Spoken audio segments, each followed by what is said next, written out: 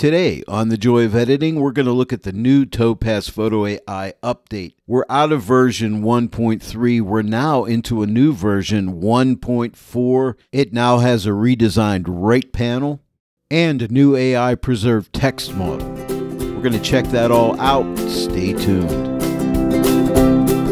Hello, everyone, and welcome to The Joy of Editing with Dave Cully. I'm excited about this new update for TOPAZ Photo AI. It now has a new redesigned right panel and a new text recovery model, which is pretty exciting. I'm really loving the direction that TOPAZ Photo AI is going. And if you like the direction they're going into, let me know in the comments section below. Please leave your comments. I'd love to hear from you.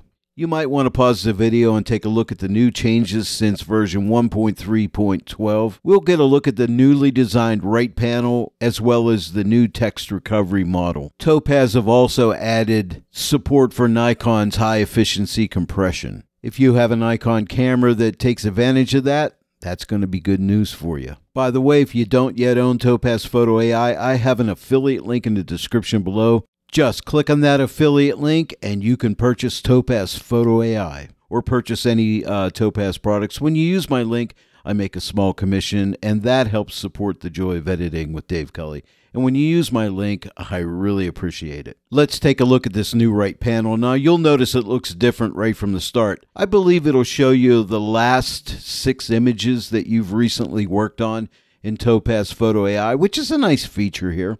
And then we have helps and tips like getting started. Now you can click on these. It'll open up the internet and take you to a page where you could get all kind of info here. If you're new to TOPAZ Photo AI, this is a great place to start. And then we have users guides. So click on this and it'll take you to TOPAZ users guides.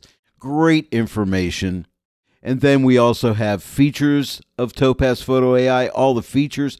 So look at this information right at your fingertips, and I commend TOPAZ for allowing us to get really quick access to all this information. And as far as plugins are concerned, it lets you know what plugins work with TOPAZ Photo AI, and then you can click on these and read up on it and get the information that you need. And it's right here at your fingertips as soon as you open TOPAZ Photo AI. TOPAZ are a great company, and when they give us this kind of information that greets us as soon as we open up TOPAZ Photo AI, I think that is phenomenal, and I tip my hat to TOPAZ Photo AI. Thank you, TOPAZ. Also, check this out. The new preserved text filter specializes in making smaller degraded text appear sharper and more natural than existing methods. It is also the first text enhancement AI model commercially available. So this is something never been done before. This is new technology. Okay, let's check out the preserved text. By the way, you'll see upscaling is now up here at the top. I'm upscaling mine 3.1 times. Let me go ahead and open up this module. And it's upscaled 3.1 times. And the reason for that is because if we come up here to TOPAZ Photo AI and go to Preferences and under Autopilot, you'll notice that under Upscale, I have mine set for Enhanced Small Images, and it will upscale them 1.5 to 4 times. There's a drop-down menu here. You can choose none, or you could set an output size. Just wanted to let you know that right up front. That's why this says 3.1x. And also, you'll notice something different too. The Enhance section used to be separate, but now it's inside of the upscaling module, so that's a little different. And we still have remove noise, sharpen, and face detection, and the new preserved text right down here at the bottom. And now, if you change any of these sliders, like for instance, if I take remove blur and drag it to the right, of course that has to do with its enhancing. And by the way, the AI model area is the enhance section. And it's inside, as I said, inside of upscaling. If I want to set this back to autopilot settings, come up here to the 3 dots, click on this, and you can go to autopilot preferences, or you could go to reset to autopilot settings. So if you change something here and you want to go back to autopilot settings, just click the 3 dots and click reset to autopilot settings. And I'm just going to use the autopilot settings here today. By the way, the original size of this image is 1350 by 901 pixels, so it's really small. I'm going to go ahead and max it out to 6 times. And now it has to re-enhance, as you can see. And now it's 8100 by 5406. So I've really upscaled it.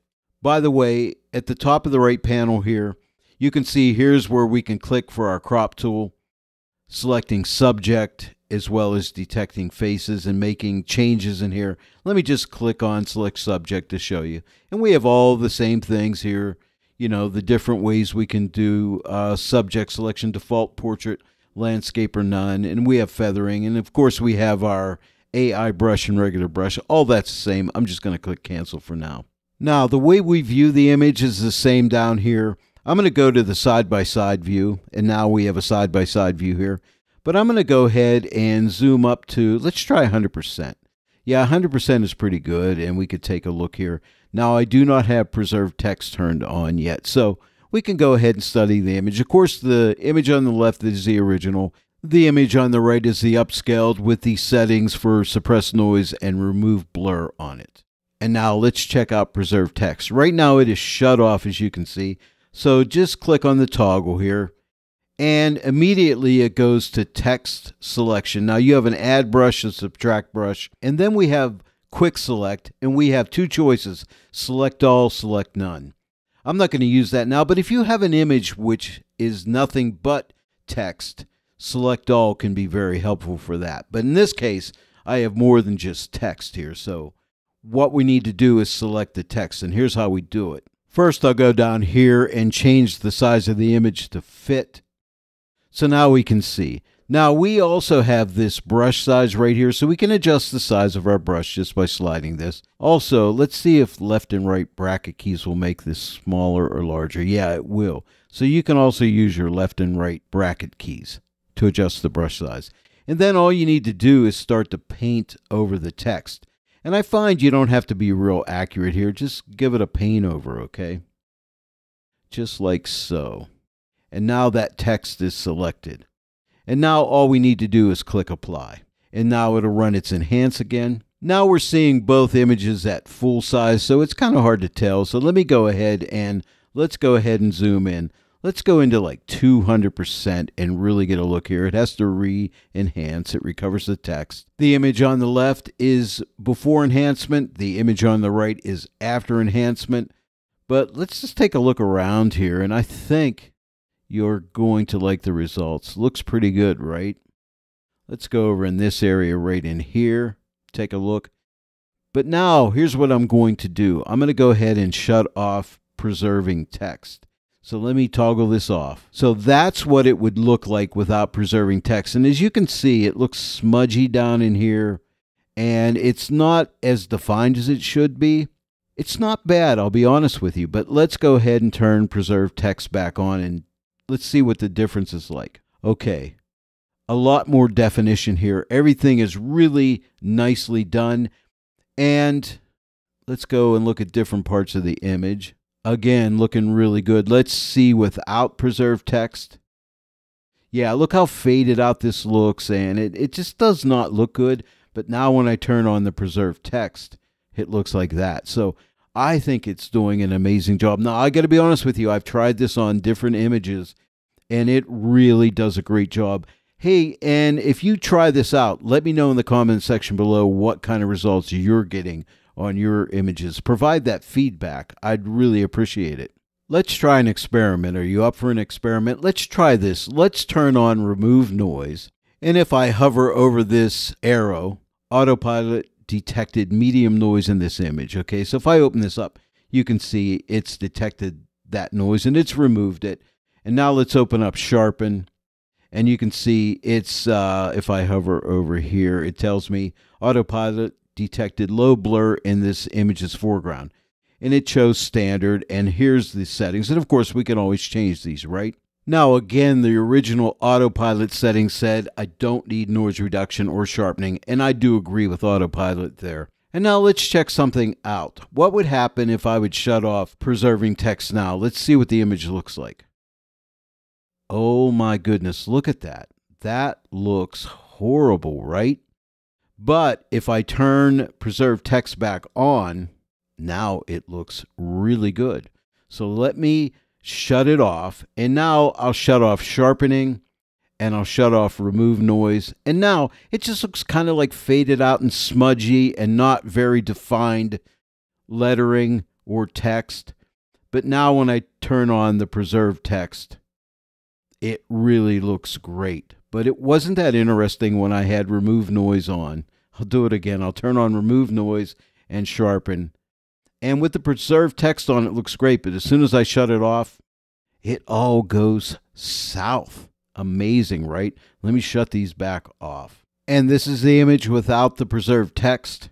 It's okay, but it's not great. But as soon as I turn on preserved text, it looks great. Now let me go ahead and go back to a single view, and let's go and fit to screen.